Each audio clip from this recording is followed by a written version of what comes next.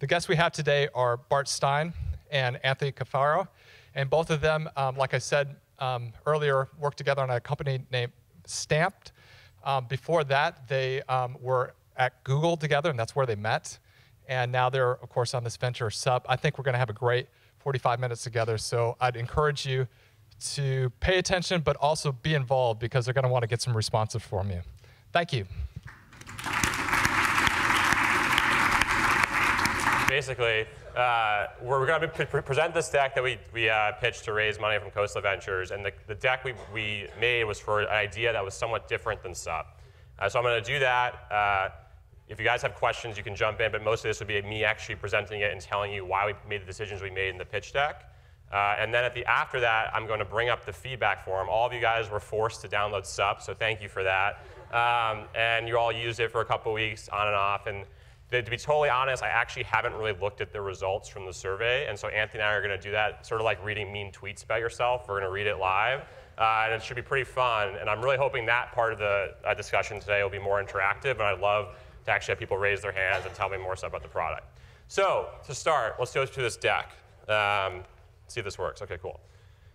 So one thing, I didn't design this deck. Anthony did. So I'm lucky to have someone very talented in visual design. But one of the key themes in the presentation that I've learned over the years, so I raised money for a bunch of another company called Stamped, is making presentations really simple.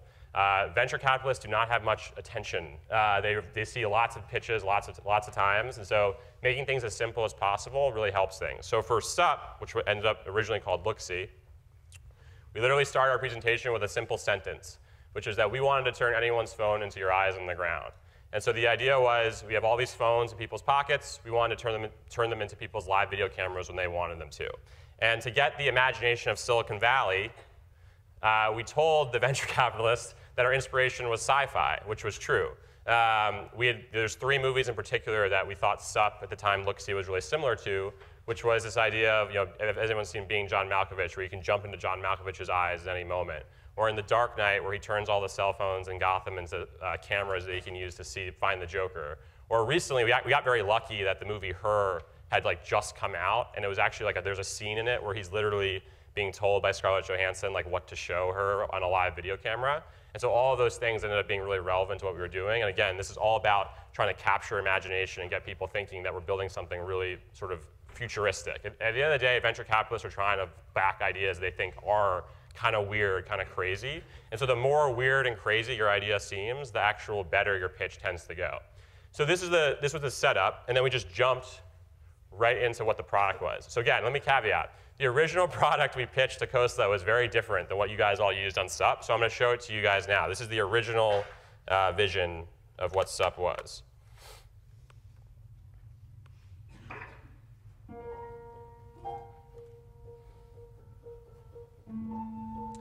So the idea was basically going to be that it was a map. So you go onto a map, and it was called Look-See. And the idea was essentially what you guys experienced with Sup, but is a very different perspective. So you drop a pin on a map and say, you want to see something. So this is a map of New York. So let's say you want to see a street art exhibit in New York. You could say, OK, I want to get a look-see of that. Turn down the volume. And so you could select the time period. So you could say, I want someone to show me a few minutes of live video of an art exhibit in New York. And it actually would cost money, which was another big difference. So the idea was you'd actually pay someone to show you the live video. And someone who was near there would get a request. So someone who's near this thing would find out that they wanted to see street art. And then you'd find out, it's sort of like an Uber-style interface of finding someone close by. And then this is the part that's the most similar to Sup, which is essentially once it actually began, this person's filming video for you at the Banksy Street Art exhibit, and you're telling them which way to move. And so it's literally just like having a live video camera anywhere in the world. That was the pitch to Khosla. What if you could see live video of anything in the world, any place? So it's just you're seeing the person move forward. It's timed. It was a 2-minute timer, not a 10-second timer back then. And so this is how it would all work. That was how the product worked. And so we showed that. And then we talked a lot about how we would actually price all this stuff. So again, the idea back then was it's a marketplace where you can get someone to show you a look-see, you pay them, and you could use it for lines at bars, for street art, for traveling, for hotels, for real estate. It was a much more of a utility type of idea. And this is like, this is basically the part of the presentation where we try to show we were smart and put a bunch of math and weird things on a map. And this was basically explaining how that all worked. So then another big important part of a presentation is in technology is always talking about how your idea can be bigger than just your idea. And so in our mind, we were talking about the Look-See as this product where you do this, but we tried to think about how it could expand as a platform. And so another big thing to always think about when you're pitching things is how is your idea going to grow with the market? So we're talking about here about things like wearables and Google Glass or drop cams and other devices beyond the phone. And so we spent a lot of time with Khosla talking about how our product could actually expand beyond just an initial iPhone app and how our product was scalable. As you think about Twitter, Facebook, all these social services, they all started as one thing, but they really grow over time, and VCs really want to feel that that's a possibility with your product as well. And then this was sort of like, this is like the market research section.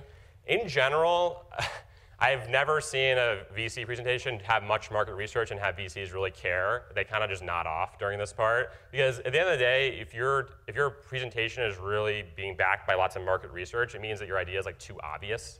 Like if it's so obvious why this thing is going to work, it's probably a lot of people have thought of it and are doing something. So this is just like a quick slide we talked about. And the real thing that we actually talked about a lot was how less that the current market made a lot of sense for this idea, and more that if you see like 1 billion users are going to have LTE by 2018. It was much more about how our idea we thought was skating to where the puck was going in terms of having faster cell phones that were on streaming and could stream things faster and better video cameras and having software that allowed you to do this much faster. And so all of that was more about a future context than actually the current context. And then this is the slide. So this is, I didn't actually give much background on ourselves. This is the two of us. And so this is the part of the presentation where we talked about why we were qualified for this idea. So a little bit about myself. I don't want to just talk about myself, but I did start a company called Stamped, which was a social recommendations company that was acquired by Yahoo. It had raised a bunch of venture capital from Bain Capital, Google Ventures. So this was really intended to tell Khosla, like I kind of know what I'm doing, but even though I don't. And this is supposed to give me some credibility. And then Anthony was at Google with me. He was our lead designer at Stamped, and he was lead designer at Yahoo. And this is like sort of the credibility establishing slide. When you do a team slide, though, it's actually, this was a little light, but it was actually more important to really, if you're a first-time entrepreneur, which most people at some point are first-time entrepreneurs, you want to talk more about why your experience is relevant to the idea, because you may not have sold a company or started at Google and all this stuff. You want to talk about why you have some experience that's relevant to what you're doing. And that's, again, this is talking about our network and like who we've raised money from in the past. So we were trying to sell kind of our credibility, but a lot of times you're trying to sell sort of more what your unique skill set is and why it's relevant to the idea. And then the last part of a presentation, this is the one that I see most entrepreneurs get wrong. So I'm going to talk for like a little bit about this. And so I get, people email me a lot about looking for investment opportunities and things like that. And the craziest thing is that a lot of entrepreneurs don't actually tell you what they're asking for. So they'll make a whole deck about what their idea is, but like there's one big part missing, which is what are they trying to raise money, why they need money, how much money, and what are they going to do with the money. And I think a lot of people don't think to put that in a deck because maybe it seems presumptuous, or maybe they don't really know. Like we don't really know either, but you have to like make something up. So here, like we actually we were seeking. This is the last slide of our deck, and this is we're asking for this amount of money. We want to hire 4 engineers. We're going to launch. Again, all of this ended up being completely wrong and changed, but we're going to launch on these dates, try to hit these timelines, and this is how long this money is going to last. It's going to take us 18 to 24 months. I cannot tell you how much a VC appreciates that, because it actually says, wow, these guys actually know what they're doing, and they actually have a specific reason for the money. A lot of times also, a VC will say, this is a great idea. So you pitched an idea, and they'll say, it's a great idea, but why do you need money for it? Just go raise some, like a couple, 20K, or try to like put together some debt, take out some loans, and try it out. Like, why do you actually need money to make it work? And so you have to really spend a lot of time thinking about that and making sure it makes sense. And so that was it. That's the whole presentation. So let me give you a little bit of information about what happened. So we pitched this. We ended up raising the money. And then we started working on the product, the one we set out to work on. And we realized that it would be really hard to get people to pay for this type of a product. And that actually, once we started using it with our friends in a prototype trial period, that it was actually more fun just doing it for fun. So we started building it, and we were like, actually just getting look-sees at Anthony's apartment or when he's in the East Village in New York, and it's kind of interesting. So if you think about Twitter, Twitter started off as a really simple, free, stupid tool for people to share little like interesting tidbits with each other, and now it's used for that, but it's also used for journalists breaking news and media brands promoting their movies. And so we sort of thought, why not actually, instead of making it a paid marketplace where people pay to see live video things, why not go broader and make it completely free and make it sort of silly and fun and make it more about sort of social, seeing what your friends are up to. And if we get enough users doing it that way, build out the other use cases where you could sup a bar and have someone who works at the bar, someone who's near the bar pick up and show you live video. Kind of basically make the look-see idea a feature as opposed to the entire product. And so we ended up going back to Khosla and basically telling them that we want to change the idea a little bit and rename the company to SUP on the trend of making it a sillier, stupider concept. And we did that. And so we ended up doing that, building the product. We have a team of 7 people, including Anthony and I, and we're in New York City. And we built SUP, and we launched it about 2 months ago. And you guys all had the chance to use it. And I'm going to go to that in a second. But I would want to take a chance to answer. Does anyone have any questions about this deck, this presentation? It's a little weird, so yeah, sure.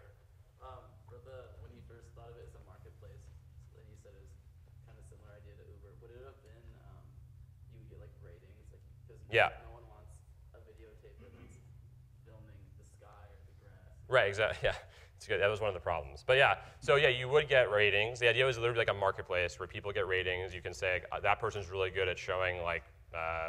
Showing parks, like it's really interesting. They have really good good cinematography skills. But the idea was you realize is that it's really hard to, unlike Airbnb or Uber, it's relatively easy to assess the quality. Like if someone can be like the driver like ran through a red light or like we got in an accident, like and you're like, oh, that driver's not a good driver on Uber. It's hard to we wouldn't see the videos because they're all live. So it would be very hard to ascertain whether the ratings are actually like valid or not. Like how do you know whether the video is good? Like is the person telling the truth or not? That became a huge thing we talked about when we were thinking about the idea as to whether like it would work or not. Yeah. Talk about what was said in the room after you finished your pitch and how the timeline to how it proceeded to like getting the money. Sure. So yeah, that's a very good question. I left out a lot. So this was not, it's not like we just called up Khosla Ventures and were like, hey, we have an idea, can we come pitch you? It doesn't work like that, unfortunately. We had met with had about 4 different meetings with Khosla at different points over like 2 months probably, or maybe a little shorter, where it's sort of like dating. You like have the first date and you like see if they like you, if you like them, and then the next time you go a little bit more serious and it gets more serious and more serious. Now you're meeting the parents, which is like you go meet the entire team.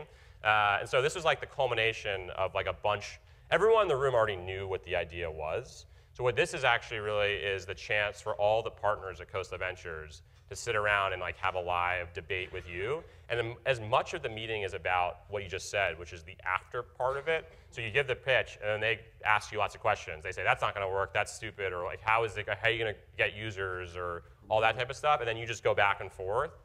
And by the way, you have no idea how you're doing. Like at the end of it, we walk out and we're like, they could call me and tell me that was the stupidest thing they've ever seen, or they could call me and tell me they're in. I would have no idea. It's very hard to read because they don't all think the same way. So like there might be 6 partners in the room and you have no idea if they're not all gonna agree. They have to vote or something. So and some bring up very granular points, like how you're gonna get their credit card information, while others talk very high level, like what are the 7 deadly sins that this product brings out in people? Yeah. So it's you kind of have to be like very on point. And so after this one in particular, specifically, a lot of the conversation was around like how do you get people to try it out, which is like kind of the easiest question to ask of any product. So it's sort of like with this one, the interesting part for this idea, the interesting angle was that kind of the demand side and the supply side ran into each other as a marketplace. So unlike Uber, the drivers probably don't request rides very often. Maybe they do, but very rarely. And in this, you could argue that if your people were filming, you could sign up people to film, and then they'd also be people who would request video. And that was sort of our answer for that question, which, I don't know. I don't know if it made sense, but it worked. Any other questions? I can't. Yeah, you. So you discussed the 2 different models of free versus Yep. for someone's video. Why not bridge the gap and use maybe a points model where you could have someone, if has a feed in any demand location, charge a higher amount of points per location. Smart guy. Yeah. So that's a good idea. We talked a lot about that. So the challenge with that model is like just truly complexity. Like at the end of the day, it may have worked, and it's something we still talk about a lot. Like it's more like a freemium model also. Like there's basically ways to use it for free. Like maybe you can get 10 seconds of video for free, but if you go beyond that, the challenge is just like, at the end of the day, all products need to be simple as you can possibly make them. And so it's just anytime you add something, one of the things like, I remember I worked for Marissa Meyer at Yahoo, and she always used to say like, anything you add to a product is just like, take a point off, because like you just made it worse. So like we actually have a jar in our office. It's called the adding jar. And whenever we think about adding something, we put $1 in it, because we're trying to make ourselves not do that. It's the intellectual overhead of a product. The more you add, it just gets harder for people to use. So our worry with that is it's just too confusing for people to figure out. But it's not a bad idea. We've talked a lot about it. I'm gonna do like 2 more questions. I do want to get to the feedback section. So 2 more questions. Does anyone else have any questions? Yeah.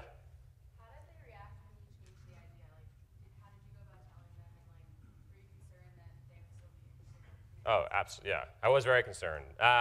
They reacted very well. I mean, at the end of the day, when you're doing a C-level investment, so we're not, also, we didn't change the idea to like a fashion company. It wasn't like a total, like, 180. I mean, we are in the same space, and I think it's very hard. I think if we had raised money and then just like threw it all away in like 2 months without even doing it, that would have been a harder conversation.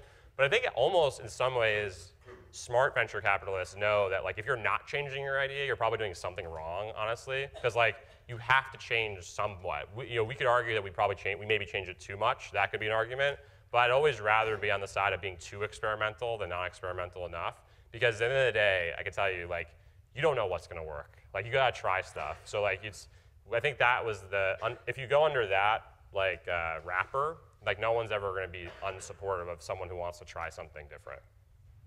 All right, one more question, or yeah.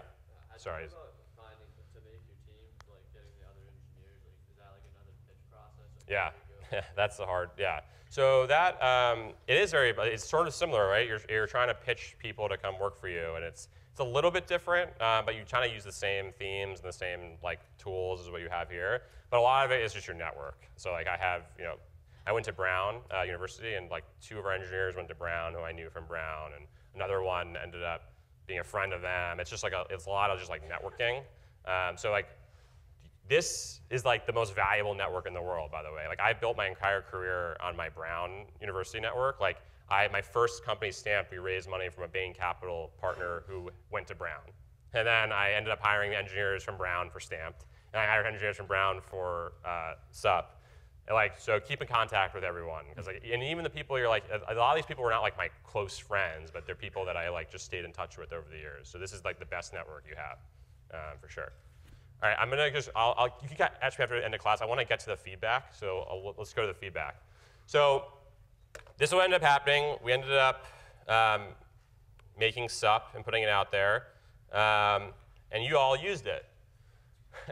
So this is gonna be fun. So I'll give you the honest truth is I looked at this when it was like 50 responses, and now it's like 280. So I have a little bit of a sense. I know where it's going. And so what I want to do is I'm going to go through these answers. And so one of the things that the professor talks about is, a lot of people give you lots of advice about how to get funded, how to raise, how to build a product, how to launch it, how to get people on it. But there's not as much advice that people realize is that once you launch it, it's not really over. It's honestly, that's like when the hardest part starts, because you have no idea whether it's going well or not. In very rare cases, once in a while you get like an Instagram that just launches and just takes off. But like someone told me a good quote recently, is like every successful startup is 2 years old. Like very few startups just launch and take off. Like most of them launch and go through lots of learning struggles and growing pains and have to figure it out. And so what you're gonna see me and to some extent Anthony do right now is actually, I'm just gonna read these and I'm gonna tell you like pretty raw, this is like the first time I've read them, like what I'm thinking and what this stuff means to me. And I'm gonna try to, if I have like follow-ups about them, I'm gonna see if anyone wants to give me any color if they answer the question a certain way. So we'll start with the first question. Would you have downloaded SUP if you weren't in this class? It's like 85% of you said no. Okay, so with this one I'm actually not sure I asked the question the right way. Of course I'll say that. But so I'm not sure if I think people meant, like, if I meant, oh, would you have downloaded it, like, would you have heard of it, or would you have downloaded it if you had heard of it? Assuming that it was the second one, because that makes me feel better, I think that makes sense. In general, though, that's not a very encouraging response regardless, because I think it shows that the overwhelming majority of you guys probably wouldn't have downloaded the app in some capacity. So that either means that you guys would have heard about it and not downloaded it, which is really bad, or you don't think you would have heard about it, which is also a problem. So those are two problems. So to be totally honest, that's a problem I have no idea how to solve, because that's like a core problem. But that's something that's interesting. What I would like to do is actually follow up with someone about that and see if that was like, if I worded the question right. But let's come back to that. Did you find SUP easy to understand and get started using? So it looks like 45% of you said yes, very easy. That's pretty good. 14% said no, I was very confused. By the way, this is Anthony's fault, all of this part. So he designed it. And 40% said it took a little while to get the hang of it. What do you think? I'm incredibly embarrassed, yeah. But I mean, the challenge is, like, our core idea is just flipping stuff on its head. Like, you're not taking your camera out and posting it. You're requesting someone else to post it, and then you're making it with them. So, like, it's just, like, it was hard to get references of what the proper UX is for that. So, like, getting feedback like this is good. Like, we're obviously not doing something right, so we should be trying more stuff and getting even more feedback. Right, so when I look at that one, I'm pretty sure that's bad. So, like, I don't need to, like, because that's bad because you don't want more than half of your users to either say that it was confusing or it took them a little while. Because, like, we're not building like a robot. Like, this should be pretty easy to use. It's like an app with like 5 buttons on it. So if we didn't get that right, like, that's a problem. And so I think we're gonna have to go back and figure out how to make it a lot simpler. So that's actually very valuable. All right, how many times have you used SUP since downloading it? So 3 weirdos use it every day. I'd like to know who they are. Okay, 187 people said, so 66% said a few times, and 32% said haven't used it since downloading it. That's pretty good, actually. That's actually pretty good. So that went up a lot, I think. Yeah, I think when I first looked at that was lower. So that actually gives me some hope. Thank you. So no, actually, what that actually shows, one of the things you also realize is that it's very hard to get people to do anything on to download any app and do anything on it. So I worked at Google and worked at Yahoo. Like, I can tell you, like, even Twitter, for instance, struggles with, they have people download the app and, like, most people just never use it again because they're like, I don't want to tweet and I don't know what I'm looking at. So, like, the fact that 66% of you actually gave it more than one try, although it sounds like a low bar, is actually pretty good, which means that there's something in the app that is at least intriguing enough to try again. And so what that tells me is that we need to just be faster at, like, making sure that your second experience is better than your first experience. Like, think about what are the first couple of experiences that users are going to have and really hone in on that. Like, 30% saying they didn't use it again since downloading it is actually, like, what I would expect. I mean, we're not, again, as you think about it, like, people think of an app and they're like, everyone should use it. But you go into a drugstore and there's like 30 shampoos. You don't buy every shampoo. It's fine if you download an app and don't want to use it. That's probably like a normal product. So this I would actually take some encouragement from and try to figure out how we can get more people to try it a few times, then keep using it, which would be the next question. And then the 3 people, I got to figure out who those people are and talk to them after class. Okay, would you recommend SUP to a friend? Damn it, we have 2 votes, man. Someone just vote right now and make it yes. So 50% said no, 49% said yes. So that's not terrible. So this is what's called like a viral coefficient. So, like, this is like the sign of, like, if I spend money to market SUP to a user and I get a user on the product, do I have confidence that user will tell somebody else? Is my marketing dollar going to actually spread? Sounds like I have a 50% confidence, which is okay. It should be better, because you actually really want is, like, if you bring on one user, you want that one user to bring on, like, multiple users, not just one person. It's a little bit of a weird, what I'm thinking right now is it's a little weird that that's so close when the top one was like no, 80% said no, so I don't know what that quite means. Actually, all right, let's stop for a second. Who said that who answered that first question saying no, and what did they mean when they said they wouldn't download it if they weren't in this class? There we go. I said no because I wouldn't have known what. You wouldn't have known. The second question. Is that what, who else said that? Oh, wow, okay. We're back. No, okay, interesting. Okay, so most people thought I was asking. So here's a good lesson in customer feedback: is that you have to really. I don't know. I didn't ask the question. It's not what I actually meant. I was actually asking the question, trying to get a sense of if you heard about the product and knew what it was, would you actually even try it if you weren't being forced to by your professor? Because I wanted to just get like an initial value proposition sense. So I may have to re-ask that question some other later point. But that's interesting. So that makes more sense as to why. Because if 86% of you said no to that, I would be confused as to why 50% of you would actually recommend it to a friend, because that would seem kind of counterintuitive. That's good. Okay.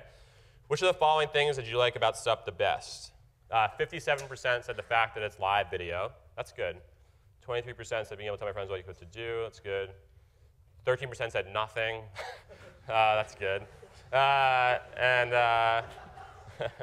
So so one of the things we're doing right now is we're trying to figure out what to do next. Like what's the next version of the product? And one of the things you think about a lot is what do you retain and what do you cut? And so the fact that the overwhelming majority of you guys said the fact that it's live shows that like the core SUP experience of like seeing a friend and swiping and telling them to move is like somewhat working in the sense that you guys people like that. So when we think about how to make it better, we want to try to figure out how do we retain that and change other things, which by the way, we have an idea about that, which we can talk about maybe if we have time. But that's an interesting thing that sort of supports a little bit of what we're thinking about. Should I ask someone who said the nothing answer? Yeah, definitely. All right, who's brave enough to tell me who said nothing? I don't care. You can go for it. I've heard worse things in my life. All right, there we go. Like, there's so many other things that do all the same things that you do that it's kind of hard to like make SUP distinct. Like you have like Snapchat, FaceTime, all these other platforms that you can use to share video. Yeah. It's like, what's the twist that makes SUP the thing I use? So do you think that the fact that it's live is not enough of a twist? Because all those things just like, Snapchat, Instagram, and all those things are essentially recorded content. I think the thing that makes it better is that it's cross-platform. So for like FaceTime, I can only FaceTime Apple, Yeah. iPhone users, or people on Macs. But the fact that works for both Android and Apple products and any other platform that you see me get it on, it'll almost turn into like a WhatsApp for video chat. So like that cross-platform. Interesting. Yeah.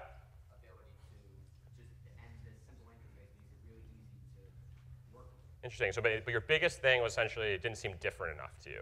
Yeah, everything else did sort of what it did in some capacity. Right. And do you use Snapchat? Yeah. Do you remember when you first heard of Snapchat, what seemed different to you about it?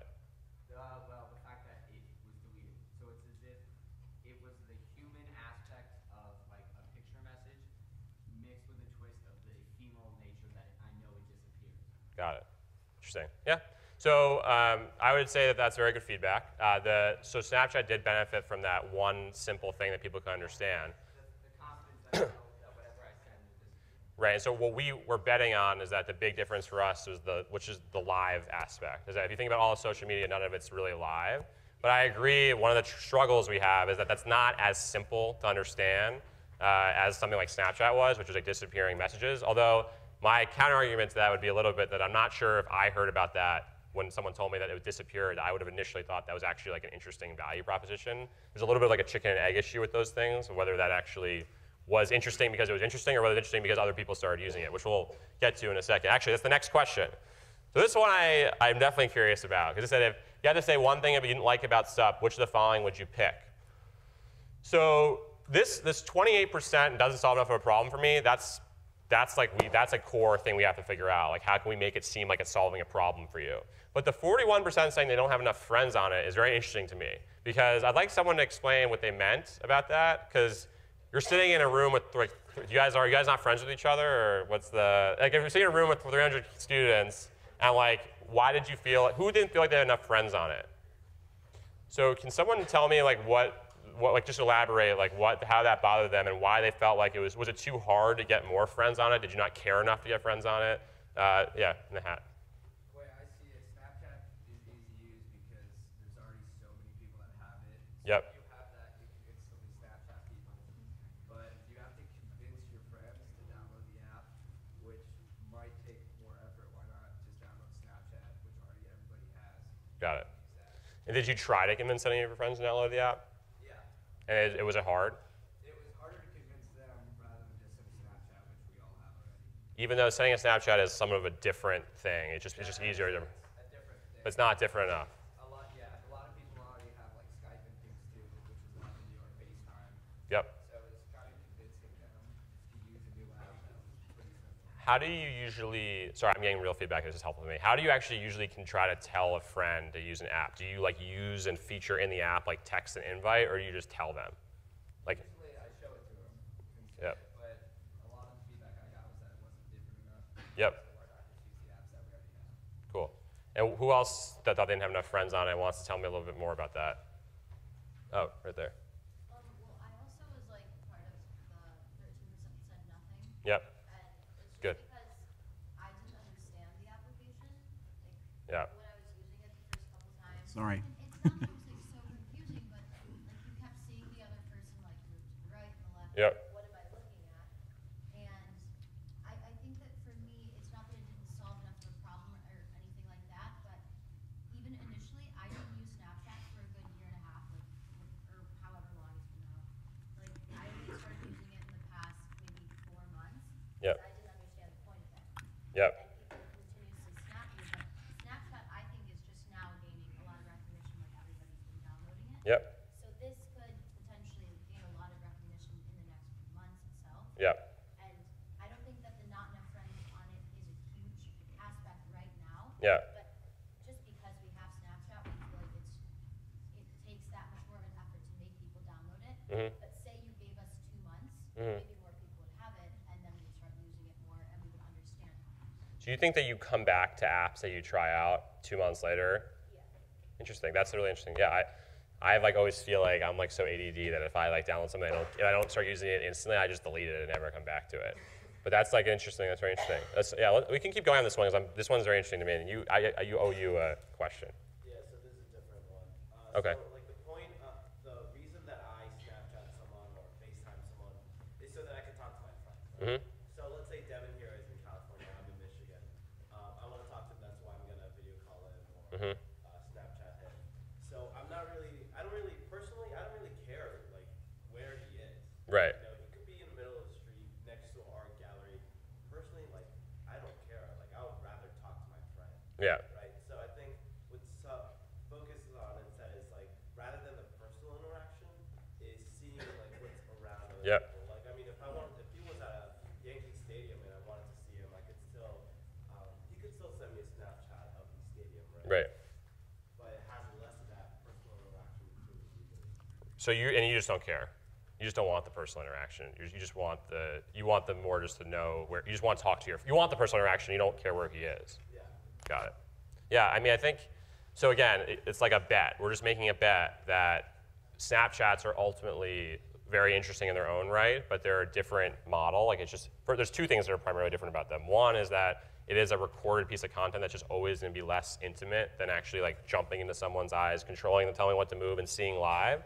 And the second is the request model. So in Snapchat, Devin sends you a Snapchat.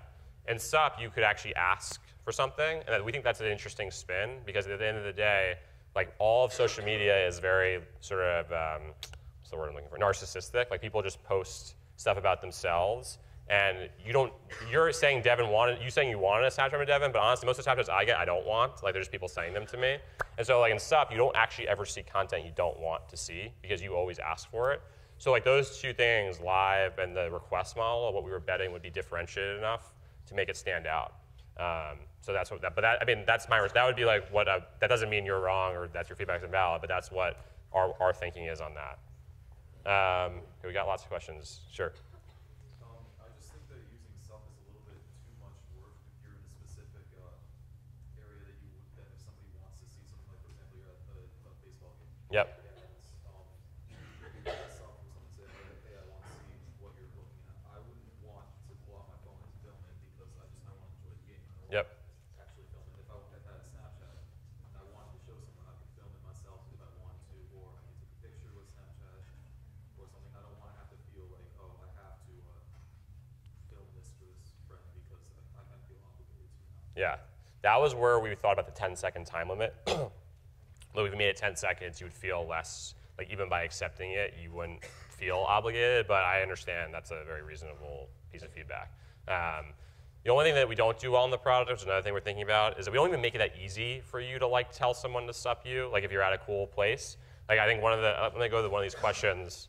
I asked this question, which is, would you be more likely to sup someone if you knew where they were? And it looks like most of you said yes, which is interesting to me because it's sort of like there's like two conflicting things there, which is that you're saying you don't want to accept a sup if you're at Yankee Stadium because you want to enjoy the game. But I feel like a lot of people actually want to sup you if you're at Yankee Stadium. And in the current product, there's really no way to really know that. Like, we don't make it easy. There's no location. There's no way of like posting anything that says you're at Yankee Stadium. And so this to me is like an interesting one because this is like above all the things in this survey, I can go through the rest of it, like this is a pretty overwhelming majority, and it gives me very clear direction that if we made it easy for users to know where other users were, they would be more likely to sup them. I don't know if they know, this is why user feedback is really hard, by the way. There's another part of that question, which is I don't know if they'd accept the subs, but at least maybe we get more subs being sent. We can keep going on the friends, we just, whatever. Hey, Bart. Yeah, just say whatever anyone wants to ask, yeah. Still like going? Oh. Just so you know, you have 10 minutes. 10 minutes, okay. Yeah. So like going with that, like when I use social media, normally it's at a time when I'm not doing anything else. So like I'm walking to class, I'm on Twitter, I'm on Facebook or something like that. Where with SUP, like people are going to be requesting a SUP exactly when you're like most busy or doing something like very interesting. Yeah. Which is like when I'm least likely to want to take time away from that and do it. Right.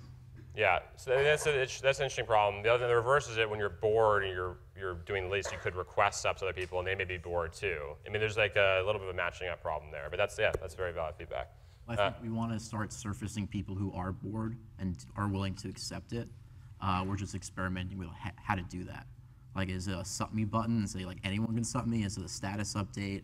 Is it like a photo preview? There's so many options. All right, is there any more questions, comments? Yeah. Well, I had a comment. I actually kind of disagree with that. Like, as far as Facebook and Twitter, I usually do those when I'm bored. Like, but if it's like a photo sharing thing, I can do that when there's something interesting happening. Yeah. If I want to share something with my friends, it's because there's something interesting going on. Like, around them. Yeah. I would actually be more likely to share it. Yeah, I think that's the thing is like some people are doing something interesting, want to be left alone, but there's also lots of people who want to show that off. Like that's like the point of social media. So it does go back and forth in those different directions. Let me just go to the next. This is what I want to talk about a little bit because this is also an interesting one, which is what is SUP most similar to in your mind? And 77% of you guys said Snapchat, which is, again, this is like a clear data point. There's no confusion over the question. Like I can feel pretty confident. And this one is also like pretty interesting / like concerning to me. Because we didn't actually want to build a Snapchat competitor, as you saw from the original deck. Like we really thought of Looksee and SUP as like a way to see interesting things around the world live. And I think through a mix of like execution and marketing mistakes, we actually ended up being like a Snapchat competitor. And it's interesting clearly we are. And like I think one of the things that I'm going to take from that and actually actionable feedback from user feedback from you guys is like, how do we make this app feel less like a Snapchat competitor? Because we're not going to beat Snapchat at like the Snapchat game. Like it's just have way too many users, and they have like killed that use case of like people are saying like I just want to send a silly photo or a video.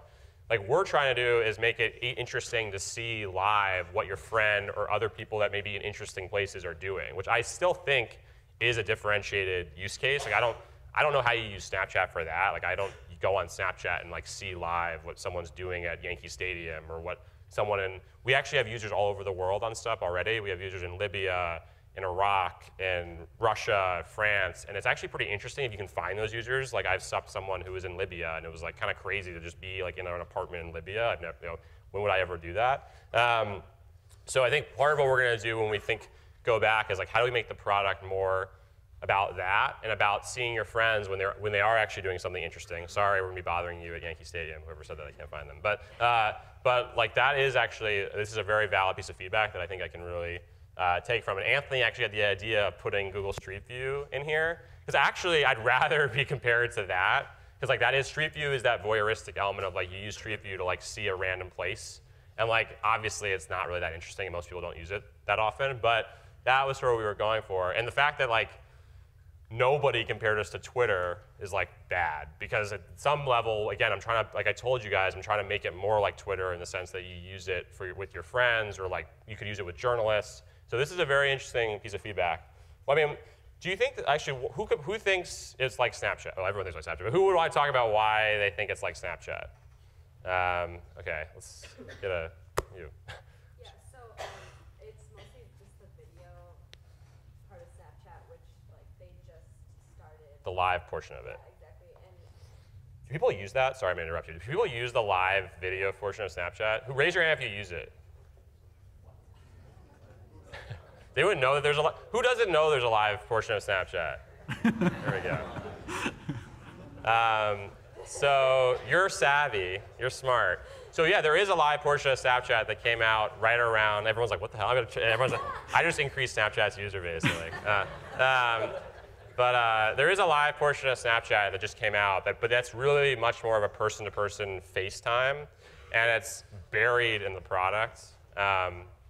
And I don't think that it's the core usage of Snapchat. Just like Instagram has Instagram Direct now. Who uses Instagram Direct? Wow. Okay. Instagram has like a Snapchat-like competitor in Instagram. I don't think that it's interesting though. All right. We have 5 minutes. Okay.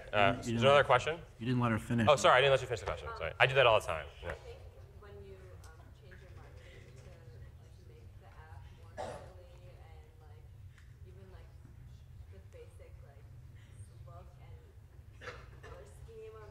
Yeah.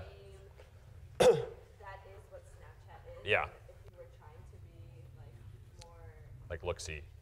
Yeah, I mean, when you guys with look-see and like the presentation there, I didn't think of Snapchat. I didn't think of that seems very different to me. But when you were trying to make it just more casual, yep. Like that is exactly what Snapchat. Right. I think that's the mistake we made. I think we were too.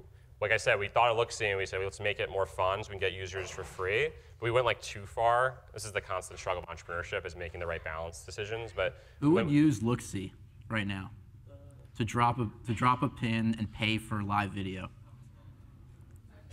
Like 3 people. These guys. You're the 3 guys who also use SUP every day? No, all right, so yeah, let's do 5 minutes. I think we should just keep going with questions. I can stop reading. I was going to read the funny feedback. Should I go? Oh, yeah, read one. Let me read a couple. Let me just read a couple of the actual. It's a very brave class. So people actually wrote like open feedback. So let me try to find something that's interesting. Bart was reading this last night and crying in the hotel room. I like this one. Oh no, let's see. That one's like almost too mean. Let's see. Let's try to find one.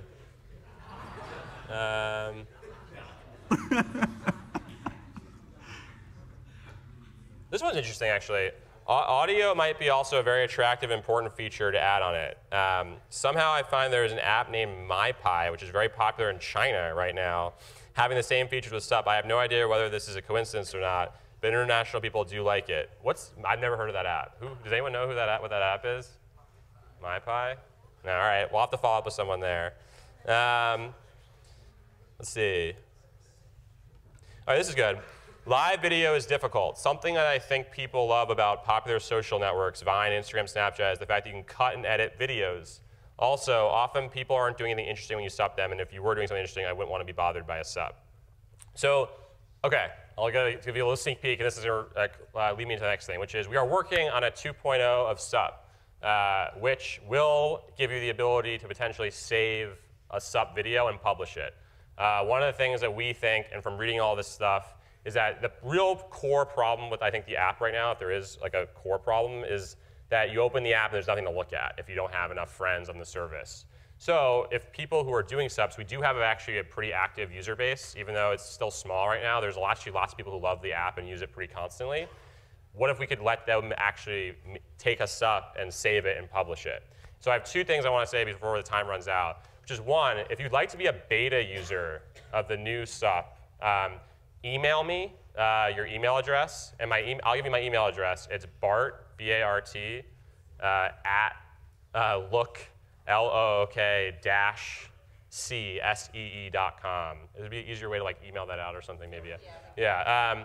But please email me. I'm looking for like 50 students who are on iOS or Android. I'd love to have some of you guys involved and actually beta test a new product. And then the second thing is related to that, which is this last question.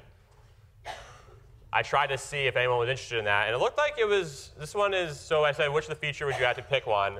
Most of you guys wanted audio, which is, I think, a data point we may ignore, because I still feel strongly that we shouldn't have audio, because there's like a whole complexity and weirdness around that. But this ability to save and rewatch subs was 19%. So there's some interest in that. Let me just do like a raw poll. Who would care? Who would actually open the app and check to see if a sub was recorded? Like, raise your hand. It's about 19%. Yeah. All right. These guys are honest. Interesting. So that's basically what we're doing. We're up to a 2.0 that's going to take a lot of this feedback, double down on some of that stuff. As one last lesson I'll leave you with is feedback is really helpful and also really hard. Like getting feedback, you don't know what to ignore, you don't know what to take. Like I could go back to the office on Monday and tell people that we're going to build audio because 35% of you guys did it, and that could be the wrong decision, it could be the right decision. But this is all very important stuff for us. And thank you very much for bearing with me. And thank you, Bart. And I really appreciate the time and the opportunity to come talk to such an incredible audience about what's going on. My path as an angel is really, I view myself